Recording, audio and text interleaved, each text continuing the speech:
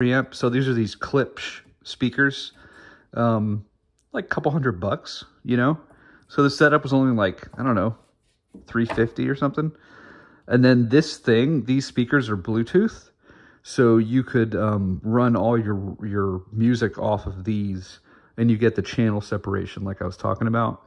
And then I've got all my records kind of over here, you know, and I think I'm going to steal some of Dee's records too, because he's not using them. But, you know, I'm just starting my little collection. So, got the Allman Brothers. This is one of the first ones I ever got. This is like 25 years ago. U2, more U2, Eric Clapton, more Eric Clapton, more U2. So this is like in my U2 phase, bunch of U2 that I got randomly. Bob. Yeah, man, it's pretty dope. Carole King. And of course, The River. Yeah, man, it's pretty dope. Little Dave Brubeck, greatest hits.